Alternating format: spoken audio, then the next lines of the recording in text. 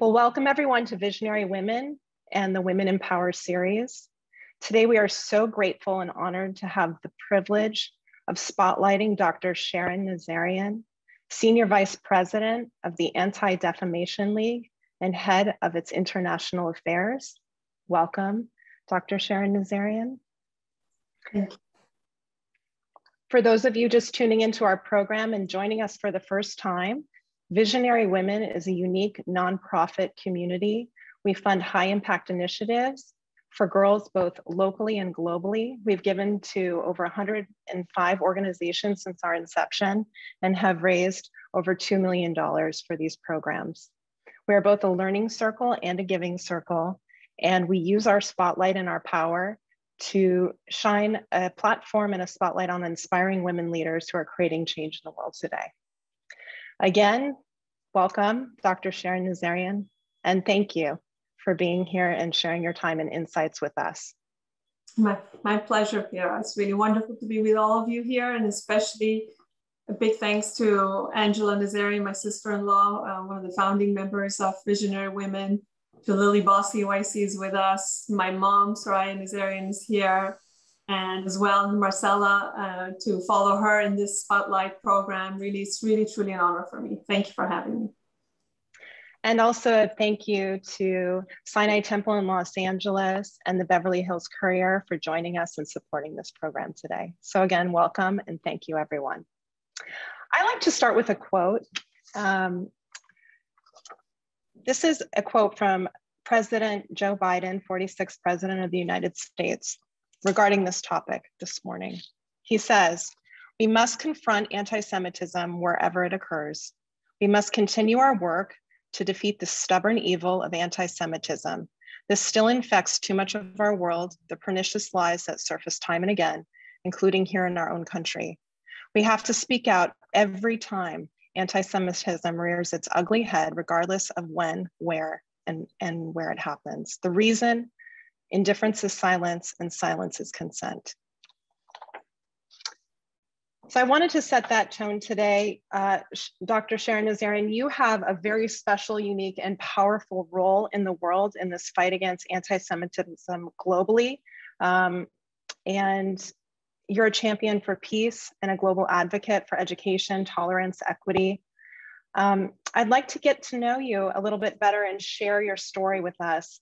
But first, can you share a little bit about the Anti-Defamation League and your role as Senior Vice President of International Affairs? Absolutely, Piera. And again, such a pleasure to be with all of you here this morning. ADL was founded in 1913, really at a moment which came out of a very specific incident. There was an owner of a pencil factory down south. Unfortunately, there was a murder that took place in the factory one evening, and the finger was pointed of a young white woman who was actually killed, raped and killed. And the finger was quickly pointed to the Jewish owner of the factory. The owner was put on trial, and he was found guilty of the murder with very little evidence at that time. This is 1913.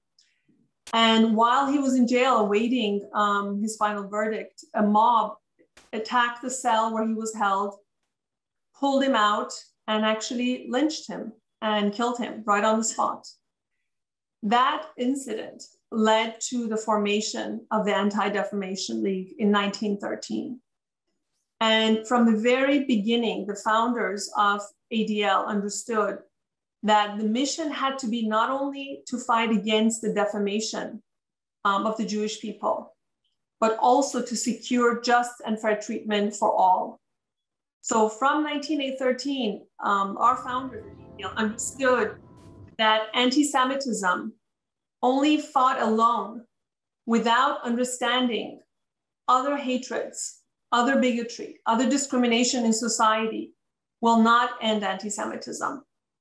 So for over 108 years, ADL has become the gold standard in the fight against anti-Semitism in the US. We have about 25 offices in all the major cities in the US, including here in Los Angeles. A very strong office has been here over 4 decades.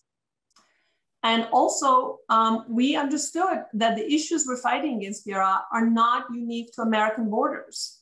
So we are a global organization because we understand that hate, radicalization, extremism are issues that are truly global. So my job at ADL as Senior Vice President for International is being responsible for all of ADL's work outside the borders of the US. So my team is responsible for Europe, Latin America, Middle East, Africa, and a little bit of Asia. And we bring the same advocacy, the same issue areas, the same tools that we use in the US in partnership with communities outside the US, around the world. We bring the same advocacy to governments. So a lot of my work, essentially, I'm kind of known as the foreign minister of ADL. So I engage with foreign governments. I engage with their ministries of education, the ministries of interior when it comes to safety and security of vulnerable communities. And we also do programmatic work. And so my unit is seen essentially as the export arm of the ADL.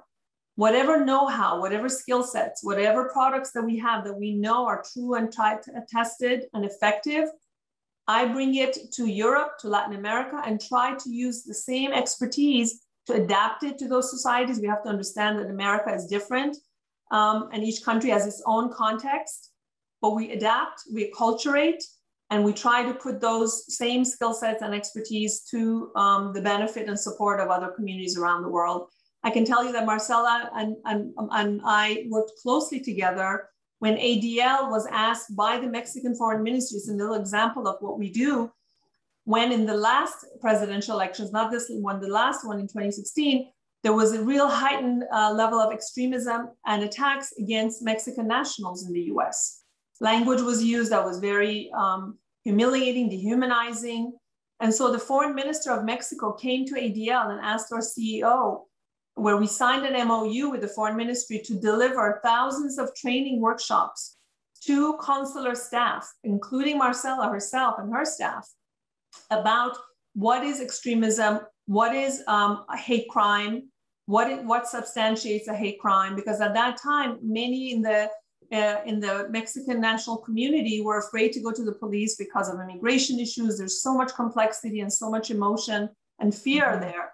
So they were coming to the consulates in Mexican consulates in American cities asking for protection when they experienced hate crimes. So we had now a long-standing partnership with the Mexican Foreign Ministry, and Marcela was very instrumental in that, in helping their nationals in the US who are experiencing hate crimes. And ADL really trained the consular staff about all forms of discrimination, hate, and bigotry that shows up in our cities. So that's a little bit about ADL and how we function. I'm happy to answer more questions in detail later.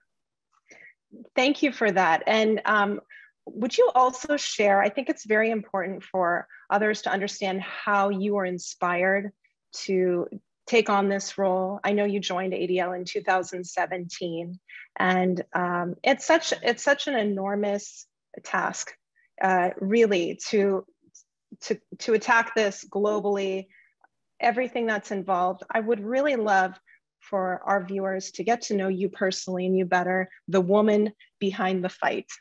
Thank you, Piera. And absolutely, you know, we all have unique journeys, and mine was interesting too. That brought me to ADL. You know, I was born in Tehran, Iran, to a Jewish family that, you know, Jews have been in Iran for over 2,700 years. We're one of the oldest Jewish communities in the world, we like to think. Iranian Jews, you know, we're neither Ashkenazi, we're not Sephardic, for those of you who are familiar with those terms. We're not of European descent, and we're not of Spanish descent. Jews have been in Iran, you know, since the Babylonian times. So we have a very long, rich history.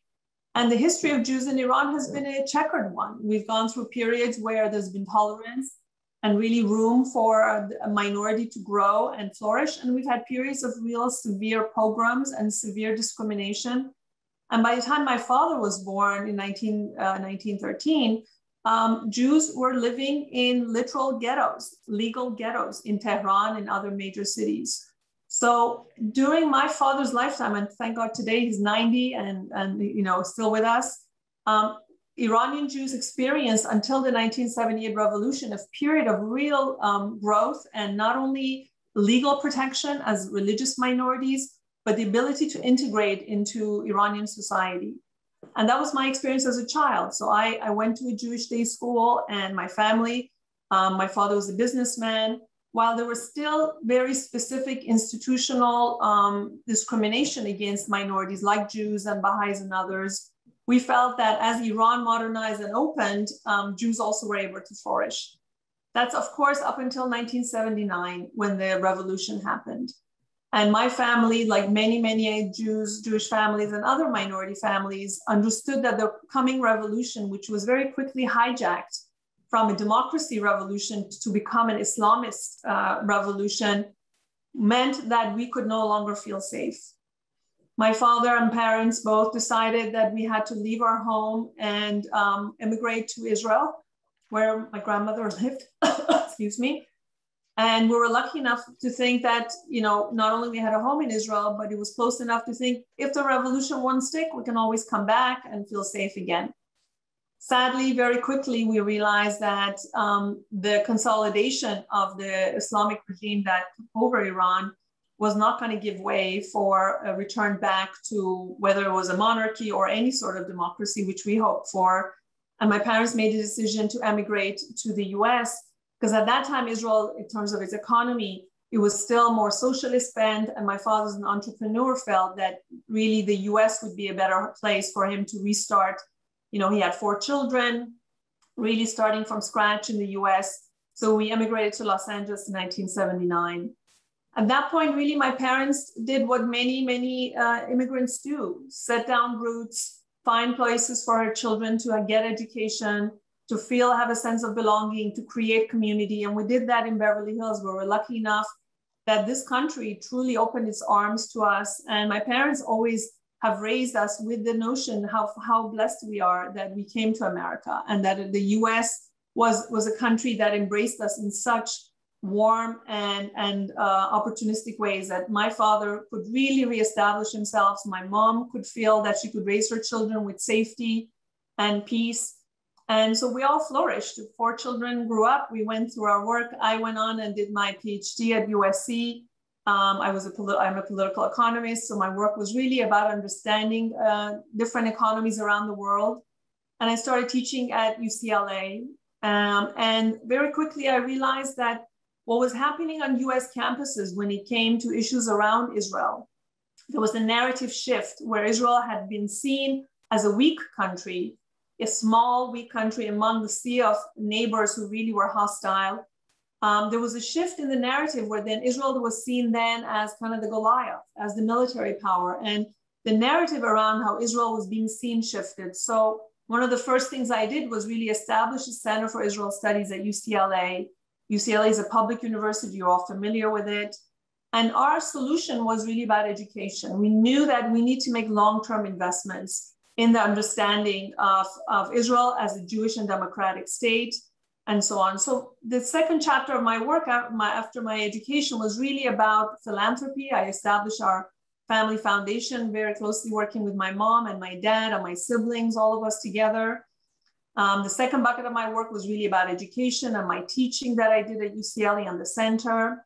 And the final bucket of my work was around foreign policy. I was very interested in our country's relation with many countries around the world and understanding where are we as a real beacon. I really see the US as a beacon and where we have to lead with our democratic ideals. And so I did a lot of fact-finding missions to countries like, beginning in Cuba, but then going to Afghanistan, going to Iraq, going to North Korea, which was really an exceptional experience for me, going to South Sudan that had just been established as an independent country, and understanding, looking at US policy toward those countries and how can we do better. So those were my 3 buckets. And really, as we all know, life brings you things that you just would never predict. ADL came into my life in a very unpredictable way. I was honored by the local ADL chapter in Los Angeles. And then very quickly, the CEO, Jonathan Greenblatt, who I knew from the White House, he worked in the Obama White House, came to me and said, I need someone to lead all our international work. And I said, Jonathan, I haven't really done much work on anti-Semitism. He said, Sharon, you have exactly the profile I need. You're someone, first and foremost, who comes from a community in Iran who understood what it means to feel anti-Semitism every day. And that's your job. Your job, your responsibility is to look to all the communities around the world and see what are their needs on day to day in terms of Jewish life. And secondly, you have your academic background. That's very important to me. And thirdly, it's your foreign policy work. So just really out of nowhere, I accepted a very big post, Piera, that I was unsure if I'm the right person, but 4 years later, it was probably the biggest gift I've gotten because I've learned, I've grown, and to be at the helm of one of the most premier organizations in Jewish community today, it's a true privilege. So I'm really lucky to be here today, and that's my journey. And as a woman, being, as a woman, what are some of the benefits and challenges of being a woman in this role? Because it's such an enormous task. And I know that internationally, some women are celebrated and some have to go through other channels to get their work done. What is your experience? Yeah, I can tell you that I've had both. I've had experiences where my voice as a woman is truly celebrated. And I can tell you at ADL, the fact that I sit on a senior executive team of ADL, I'm a senior vice president, and I directly report to the CEO, has been really celebrated. I can hear from my colleagues in the agency up and down their hierarchy that they look to me, and that having a role model and having someone like myself as a woman, as a Middle Eastern woman, and all that I bring to my daily work is really, really commended. I can also tell you through my travels, when I'm in Afghanistan, I was in Tunisia, in other countries that are more conservative, I'm given the seat on the corner. I'm not asked to sit at the main table. My views are not asked, readily, and I have to kind of push in. I think all of your listeners are familiar with these sad, realities of our society that still persist today. And I'm someone who was raised by a mom who has been a role model to me. She has given me the confidence to know no matter where I'm sitting, my voice will be heard. And that came very young to me. I made sure I sat at the boardroom table. I made sure I had a seat, and I made sure that I always spoke up. So the fact that I was raised with enough self-confidence and security to do that enables me today, no matter which culture I'm in, no matter what country I'm in, to understand the cultural context. I'm not insensitive to that. I think we have to go into those situations, not just with our American head. And I think my Iranianness enables me to be sensitive, but at the same time, not let that dictate who I am. So when I went to Saudi Arabia, the rules of the country is you have to cover your head. And you can imagine as a Jewish woman who fled an Islamist revolution, my country, and I was forced to leave, the hijab is a symbol of oppression to me. And when it's imposed, when women choose for themselves, of course, it is an act of faith and it's an act of modesty that I respect when it's chosen. But when it's imposed, like the government of Iran does today on its women citizens, that to me feels an act of oppression. So when I went to Saudi Arabia, before every meeting that I had with ministers and even with the Crown Prince, I said that as an American woman, I will not be covering my head, and I didn't. So I think we have to look at the context that we're in. We have to really understand what our goal is and what the messages we want to give. And that's what diplomacy is really about. And that's a lot of my work is about that. And as a woman, it comes into every day, every decision that I make. Well, we here at Visionary Women honor and celebrate you, Sharon, and we are so proud of the work that you're doing. I want to get straight into the roots of the conversation, which really is coming to an understanding of what anti-Semitism is. I know there's a lot of definitions floating around, and I've done research, and there's, I believe, an IRA definition, and the ADL has a definition, and we all have experienced or have an understanding of our own in one way or another. So I want to ask you about that. Also, just something that I wanted to note is that there is a rise of this awareness in the world today of anti-Semitism, but there's still so many young people that have never even heard the word, and so I wanted to just take this moment, if you could encapsulate it for us in a digestible manner for those who might just be tuning in for the first time or dropping in and out, you know. Could you share how you define it? Sure, and I think one of the reflections of what ADL is that we are a very nuanced and thoughtful organization. So to think that one definition, you know, one sentence, Webster's dictionary captures anti-Semitism, I think would be too limiting.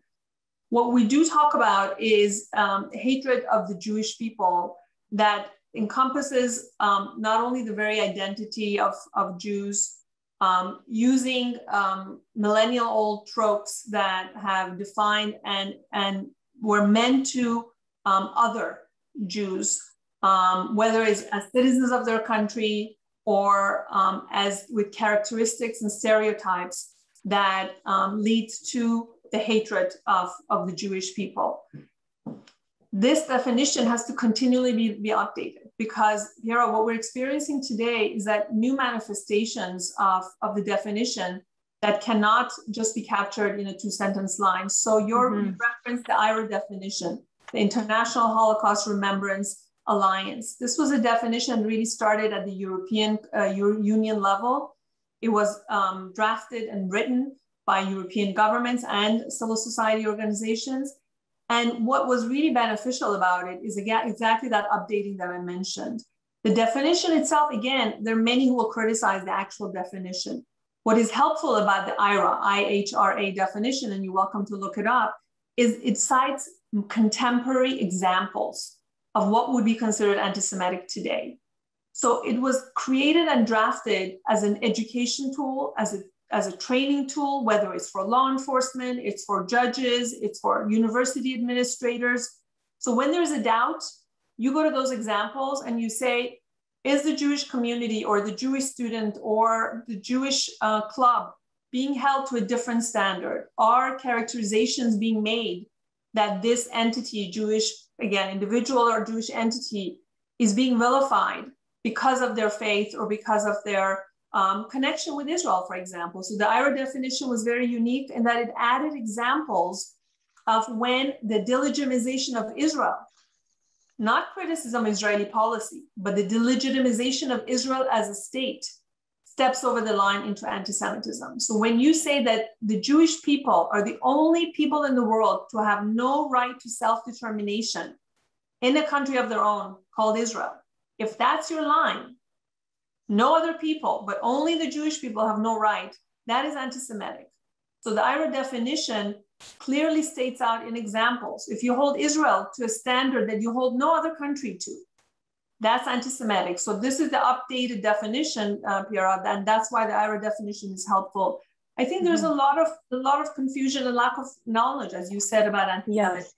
And it can be tricky. And I think we ask a lot of our brethren in our countries to really understand it. And it gets sensitive sometimes, as do other minority groups with their own sensitivities. So we have to educate as much as we can. We have to draw some clear lines and know that some of it is fuzzy and more challenging.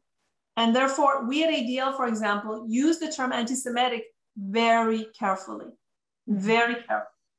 And in fact, when those in our society who want to kind of take on a battle and really yell and scream at an incident, and they call it and label it anti-Semitic when it's really not, we call that out because that diminishes the term, that diminishes the power when an incident or situation is actually clearly anti-Semitic. So we at ADL are very mindful and very careful about how we use that term, how do we use that label. And even with people, we don't say that's an anti-Semite. Very rarely do we do that. We say that person holds anti-Semitic views. And therefore, we always leave the door open for that person, the ability to be educated and to be, made to understand why something they said or something they did was deemed that, an anti-Semitic act. I want to read two quotes highlighting the fact that anti-Semitism unchecked is not only a threat to Jewish people, but to all people, because really what we're talking about here is a humanitarian issue. No people group is above another people group.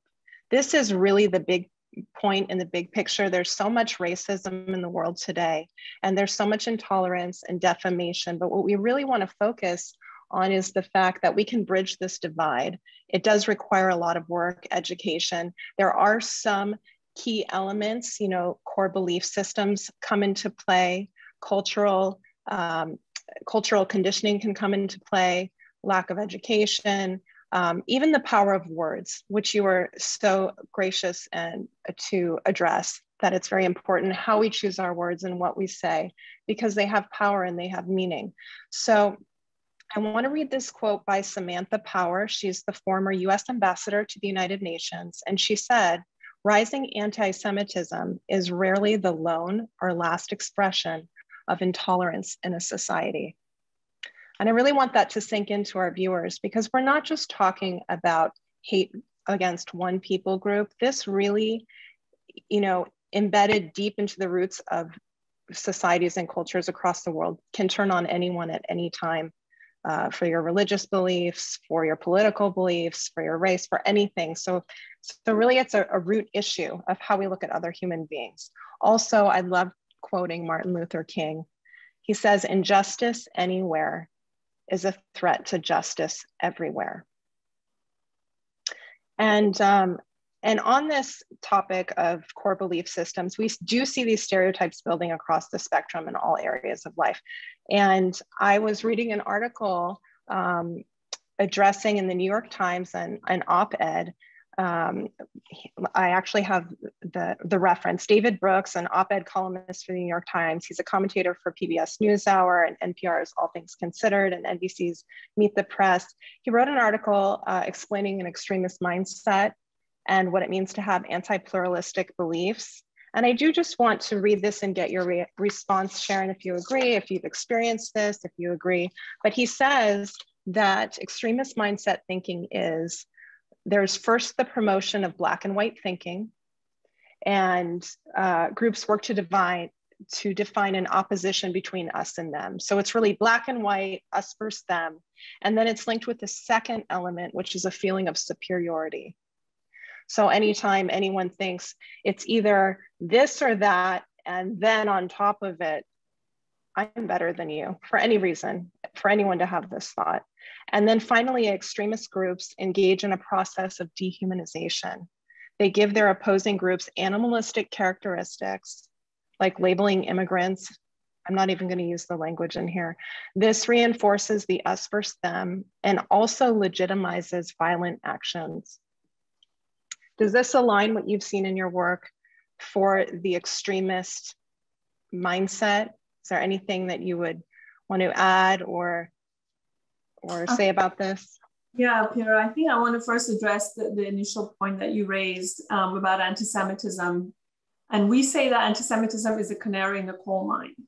So when we look at liberal societies, democratic societies today, one of the first indicators of democratic backsliding, which means that those societies are moving not only towards further investment in their democratic institutions, but actually moving back towards repression, towards lack of democracy, is when anti-Semitic trends go up. And we have seen that in countries like Hungary, especially in Eastern Europe. And a lot of my talking points with those governments speaks about anti-Semitism and rising anti-Semitism being a sign of the health of their democracy. So it's about an issue that is not the problem of the Jewish people or the Jewish citizen of your country. It is an actual snapshot of your country, its health, and the protection of all of its citizens. So the canary in the coal mine metaphor really serves perfectly, because what we have documented and seen throughout history, that any society where anti-Semitism is on the rise, other forms of oppression, other forms of discrimination and hate follow suit very quickly. And this has been, documented and tested throughout time over and over again. So that's something we can definitely, put in place and know that's a reality. And that for all of us to understand, when any group is oppressed, the other groups can never afford to say it's only their problem. It is a society, whole of society challenge that we face. And that's why in America today, we have to really look at the mirror and say, what is going on? Not only in the polarization that we're feeling take place in our society, where the political center has essentially evaporated. And again, this is a global pattern. This is not just the US. But with the polarization of our political discourse and people being forced to choose either the extreme left or the extreme right, the othering that you were mentioning, the idea of kind of this white supremacy, whether it's that ideology or any ideology that looks at that binary nature of society, either you're with us or you're not, either you're white or you're Black, all these false dichotomies of society only lead into those extremist views. What we've seen in America, and I would say truly around the globe, is the mainstreaming of ideas by Piera who've always been there. These extremist notions, whether they're on the right or on the left or whatever, doesn't matter ideologically where they've come, they're not new. What is worrisome to all of us, and we feel it and we see it, is that those taboo ideas have now entered our political discourse and are feeling more and more mainstream every day. Mm-hmm. And that's the challenge of our society. When you talk about pluralism, we talk about the new terms that we're all using, our intersectional identity. Each of us as individuals, I'm a woman, I'm a Middle Easterner, I'm a Jewish person, I'm an academic, I fight anti-Semitism. We all expect for all our identities to be encapsulated in the way we're treated by society. Not one or the other, not the color of our skin only, not only our gender, none of it. So we have to demand from society to look at us in our wholeness and our totality. Mm-hmm. And some of the extremist views that you cited, Piera, really point the finger on one aspect of anyone's identity and using that to say, mm-hmm. you're not. So a lot of what we see in the current manifestation, especially on the white supremacist side, is this fear and anxiety that we've seen even in the last election, and even with kind of the Trump effect that we saw in America, was the feeling by the white majority in this country that they are being replaced. And there's a literal theory called the white replacement theory. It is a white supremacist ideology where they feel that the country of the United States that belong to them is taken away by minority groups, that multiculturalism and this diversity that everyone's been espousing is one aimed at and specifically targeted to take power away from the white majority in the US. And who is doing that? It's the Jews. Who's pushing multiculturalism? It's the Jews. So you see very quickly the dots connected in this kind of very ideology from how they feel and how their sentiment as citizens of this country is then put into play about who is doing this to them and what is the goal. And that's why you see these, again, it's not just anti-Semitic. Of course, it's anti-Black, it's anti-Latino, it's anti-LGBT, but it's about this fear of feeling replaced and all the power taken away from them. And therefore, they are now the vulnerable group and they are the victims. So that's where that ideology comes from. It's kind of, unfortunately, emboldened in the last administration by some of the messaging, some of the signaling that came from different parts of the government. And also, with new entities like QAnon, which are purely built on conspiracy theories. So when you have, messaging from the top built on conspiracy theories, what do you expect your citizens, to feel? What is the messaging to our citizens? So QAnon is a very loose fit ideology, if you can call it that purely is built on various conspiracy theories about what's happening in society, what are the powers in the shadows of our society controlling America, its government. And so the pervasiveness of conspiracy theory we saw around COVID, blaming different minority groups for it. I mean, all of this mentality is really kind of comes at the polarization, the lack of center, and the fear and anxiety that many citizens feel today. And the antidote, as you mentioned, is embracing that we have intersectional personalities. The term that I found was pluralism. And I just want to read what it is so people understand. It is a belief that each person is a symphony of identities and that no one is reducible to a single label. I think this is so important because hate usually is very reductive, the language, the ideas. It's when you take a very complex, beautiful human being and you try to reduce them to something like a sound bite, something really small that you can abuse, that you can just, you know, I mean, it's really a horrible thing. This is where the dehumanization comes in. You know, each person, each single one of us, we may have different backgrounds, we may have different faiths, we might have different political affiliations or ideologies, but at the end of the day, we're all human beings and we all deserve dignity, respect, and we should be able to celebrate each other's differences without dehumanizing one another. So one of the things that I want to talk about are solutions, because there's big problems, and this is what your life is dedicated to, is the solutions.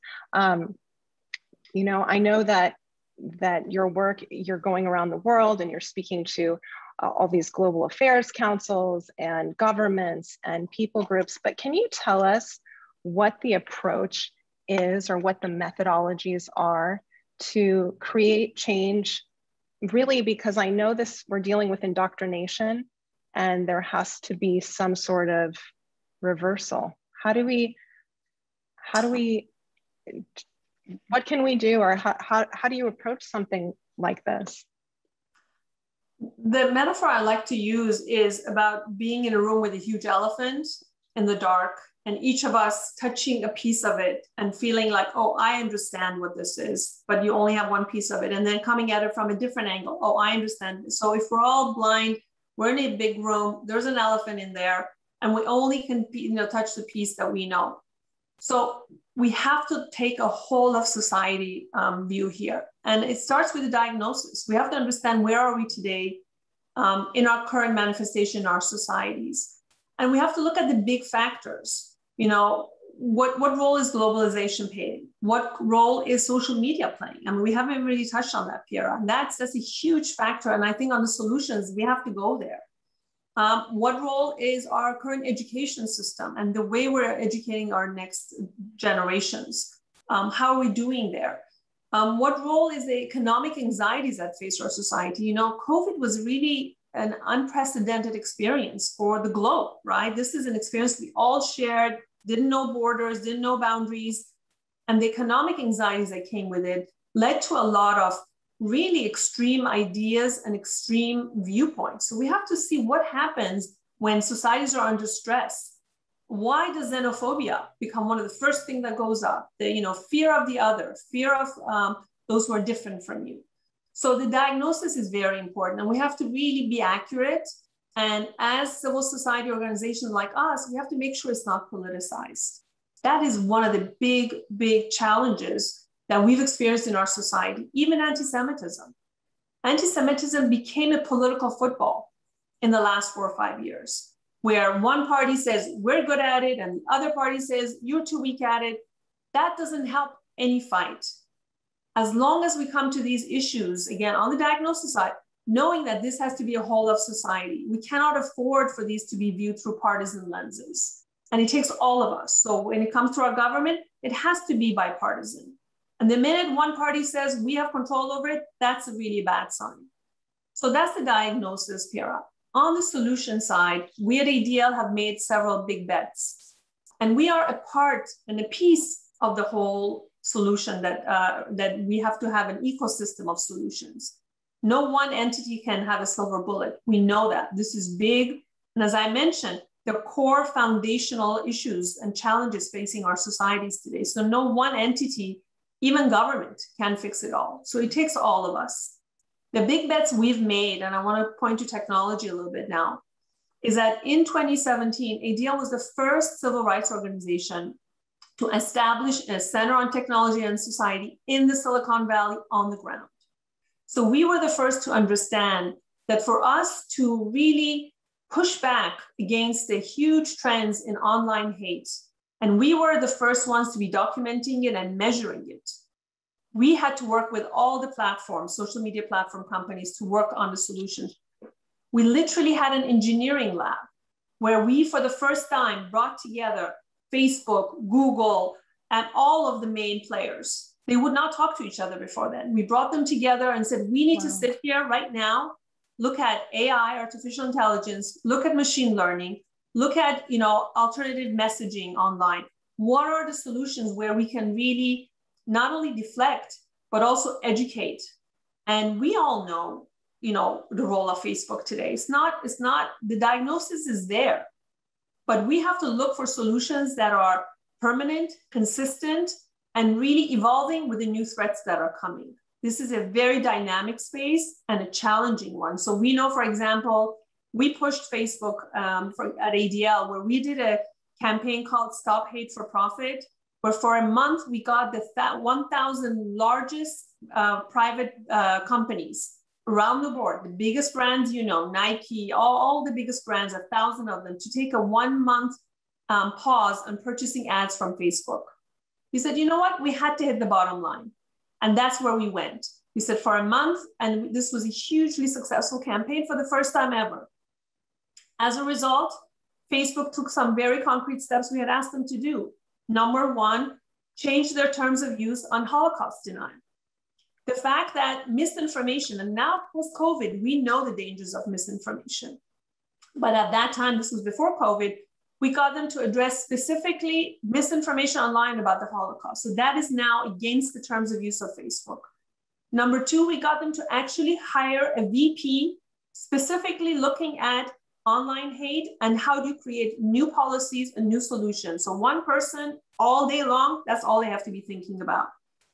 There's a lot more to do, Piera. I mean, the social media companies are still dragging their feet. They're still reluctant, and we have to keep the pressure on. So that's one part of the solution that we can't keep our eye off.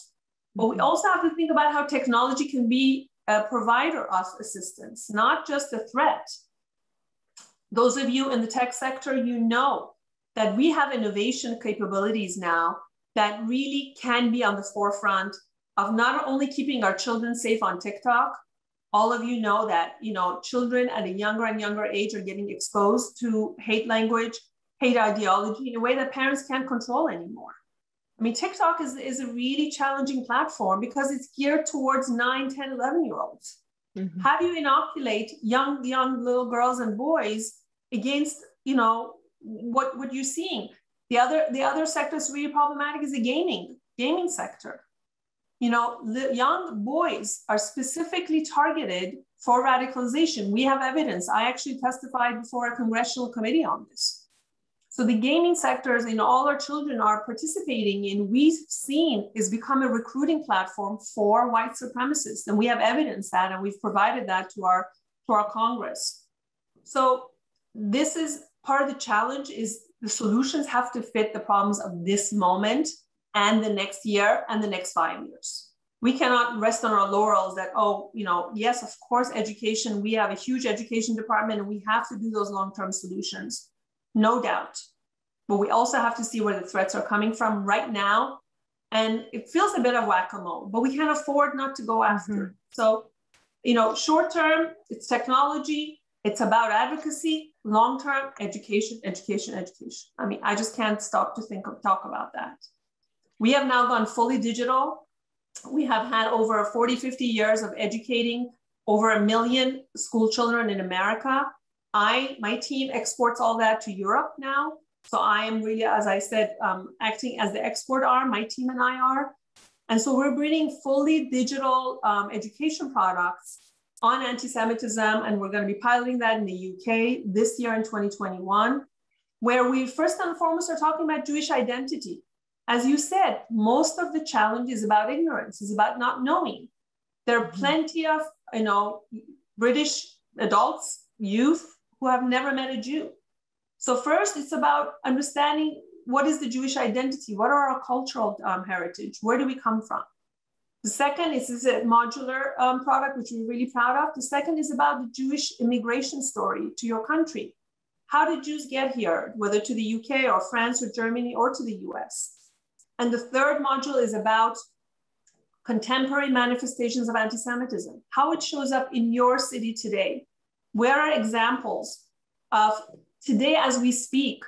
If you're a Palestinian activist and you believe in rights for the Palestinians, but you carry a Hamas flag and you go in front of a Jewish-owned business in Los Angeles, or God forbid what happened, assault a Jewish person sitting in a sushi restaurant, that is anti-Semitic.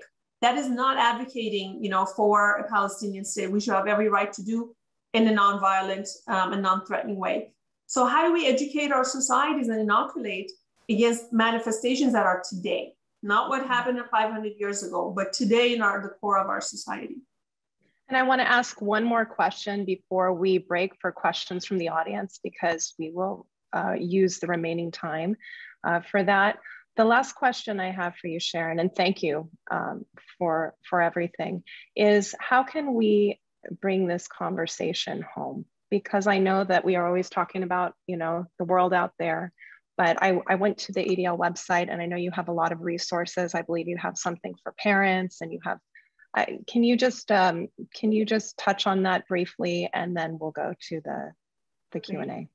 Our education colleagues are really tremendous. We have a lot of content for parents we call Table Talk. It's literally about how do you take these very complex, thorny, challenging concepts, break them down for different age groups that you can literally have around your dinner table. And it's sad to say, we need to do that as parents today. We need to protect our children in some ways, and then also inform them at an age appropriate level.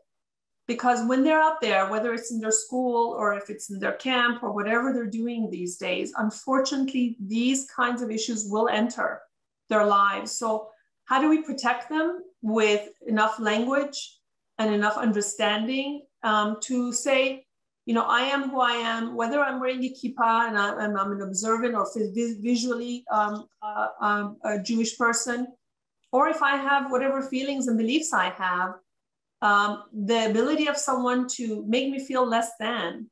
And again, it has to do the same with the color of your skin, or it has to do with your heritage if you're wherever you come from. Nobody should have the power to make our children, whoever we are, whatever identity is, to feel less than.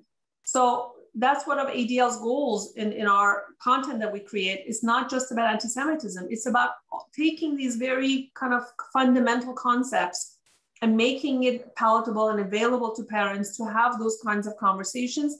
And also on the side of those who perpetrate these. I mean, children could be bullies, and they could use what they're hearing in their society, maybe in home or in their own milieu, and bring it to that schoolyard, or bring it to that baseball practice, and reiterate some of that language that could be completely, our children might just not know how to deal with it. So ADL education colleagues, we're all professionals, really take some of these different, like what is allyship? When you see a child being bullied on a school ground, what are steps you can take as an ally? Do you have to break up the fight physically? Not necessarily. Can you go up to that child who has been the victim and afterwards just put your arm around that person? This was pre-COVID, and say, I'm here for you. I know this wasn't your fault. I saw that you got sad. So we create those very specific human and age-appropriate content for parents to speak with their children, to show them how they can show up if they see a victim, or if they are the target themselves, how to understand it and how to make sure that it doesn't penetrate in a deeply painful way. Thank you. I'm just looking through the chat box. If anyone wants to add a question, please do. I do want to read a couple comments. We have, what a heartfelt and inspiring conversation. Love my extraordinary visionary sisters. Thank you, Dr. Sharon Nazarian, for your humanitarian voice. Sharon inspires us and is a wonderful voice for ADL and all of us. Her clear presentation on anti-Semitism and racism is extraordinary. I couldn't agree more. I don't see a tremendous amount of questions. We have Marcella Solorio. Thank you, Sharon, you're great. And indeed, you inspire us all. Sharon is the Consul General of Mexico here in Los Angeles. If there are no, I'll give everyone a moment, but I do have a question that I wanted to bring up earlier that I moved past. I know that ADL has created an incredible tracking and polling system for anti-Semitism online. And I know that it's been going on, am I correct? It's been going on for 40 years? Yes. And then since 2016, it's been revamped or something like that. Can you tell us how this tool works and how how others might be able to learn from it? So, you know, the first thing when I earlier talked about diagnosis, you know, we have to understand that the diagnosis has to be based on data and has to be based on solid research. And we are a data-driven organization. You know, we don't just, you know, make assertions that we cannot stand by. I can tell you that we have been, for example, been conducting a lot of opinion surveys across time, mostly in the US, and then starting in 2014, we did the most comprehensive opinion survey in 101 countries. We call it the Global 100 Survey on Anti-Semitic Attitudes. And we use that data to not only do our advocacy with the governments, whether it's the US government or all the countries I mentioned, literally 101 countries around the world. And one of my first talking points, whichever government I'm meeting with, is I put the data in front of them. You know, here's a Global 100 survey results for your country. Here's how your citizens fared when it came to holding anti-Semitic and other biased views. And there's no way you can refute that. So starting with data is very important. And then using that data to guide our policy and programmatic very important for us to do that. And what you referenced in terms of our online index was the first effort, and not an easy one, and we're still perfecting it as we speak, Piera, as you referenced, is to really try to measure the kind of hate language that we are advocating to the social media companies, to our governments to fight back against. But we have to do that with data. We have to bring evidence of our assertions, and that's what that is. So we use different tools and mechanisms, and I'm telling you, that's not my area of expertise, so don't know exactly the methodology of what we use, but I do know that everything from using algorithms and using all kinds of tools that my colleagues who are all, you know, software engineers have perfected to actually come up with an annual measurement of online hate the way we've defined it, right? It's not going to be encapsulating everything, but it's the specific determinations and categorization that ADLs develop to measure levels of hate that's available online. I think we do a few specific platforms that we monitor. For example, we can't, you know, measure everything, but our methodology is very much on our website, and you can look into it if you're more technology oriented than I am. And we use that as a tool. It is not the be all end all. It is not going to capture everything, but we think having the timeline to show from 10 years ago to today, for example, where have been the trends? Where are the challenges when it comes to online hate? What has been working? What has not been working? So it gives us a real important snapshot of changes when it comes to radicalization online, when it comes to mainstreaming of some of these ideologies that I said used to be on fringes. So for example, there's a platform called 8chan or 4chan. There's two of them where a lot of extremists, especially white supremacists, use to communicate with one another. We monitor that in our Center on Extremism. When we see that language shift to a mainstream platform like Facebook, that's telling to us, because that means that those who hold such views feel, you know, that the space is being made open for those extremist ideology to become mainstream. So those are the things that our online hate index can really pick up on, and therefore allow us to see the trends that we have to then really push back against. So again, technology has a huge role to play here. We have, our center is now grown, you know, from 2017, it was basically 2 people. Now, you know, we're up to a good size staff of, you know, 10, 12 people, all of them software engineers.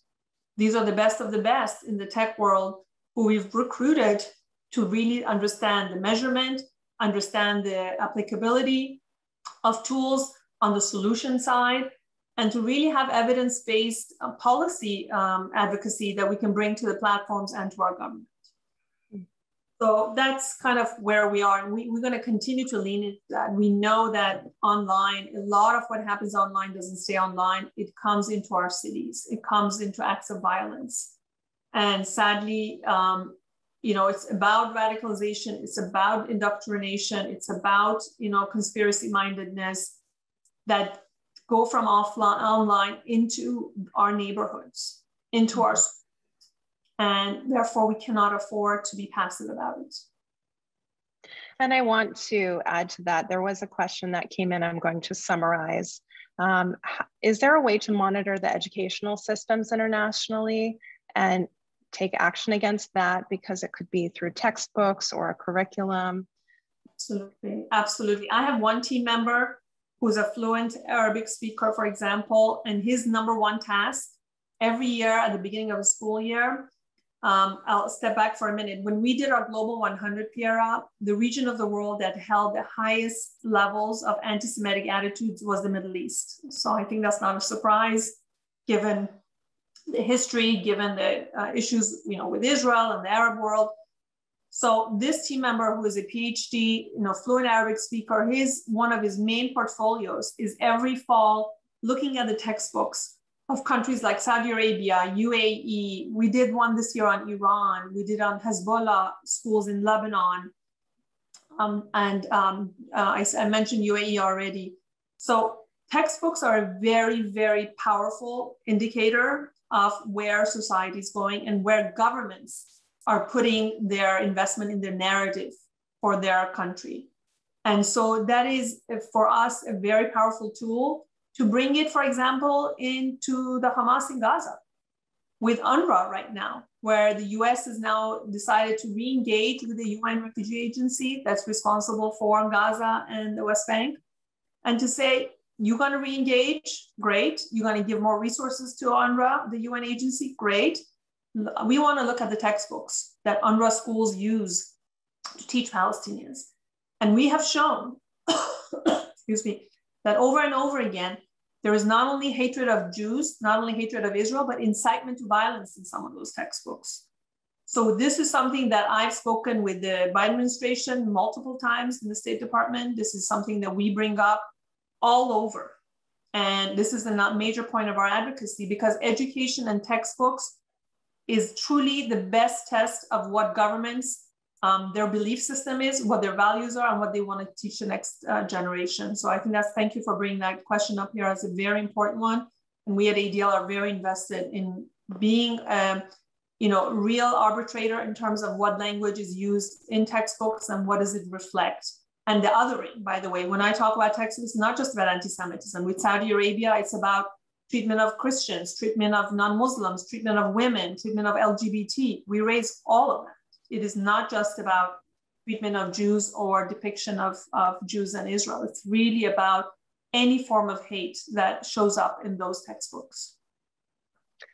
Well, we are close to being on the hour, but Dr. Sharon Nazarian, this has been incredibly informative, and we are so lucky to have you as a member of our community here, and just the opportunity to celebrate you and your work. And you're a champion for all of us. You are a real advocate. You are a real activist. You are a real power woman. And I'm just so inspired by the work that you're doing. Again, for all of you tuning into Visionary Women, you can learn more about our organization at visionarywomen.com. We are a nonprofit community, and we are membership based, and we do programs like this all the time. We talk about important issues that are going on in the world where women are championing the change, and we're raising funds. As I mentioned earlier, we've raised over $2 million and have given to over 105 organizations through the fundraising from our membership and programming.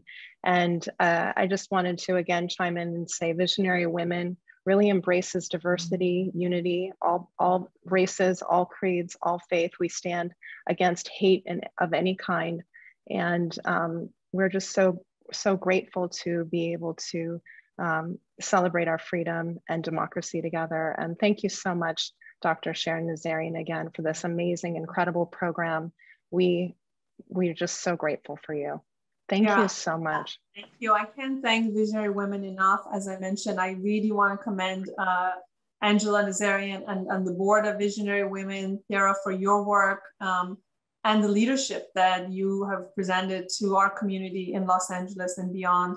And I'm here anytime, any moment. Please know that I'm a huge, huge supporter of your mission and how important it is. And thank you for all the great work that you all do every single day. is tremendously important and impactful. So I really celebrate you all, and thank you for having me today. I really appreciate it. Thank you again. Bye, everyone. Have a great day.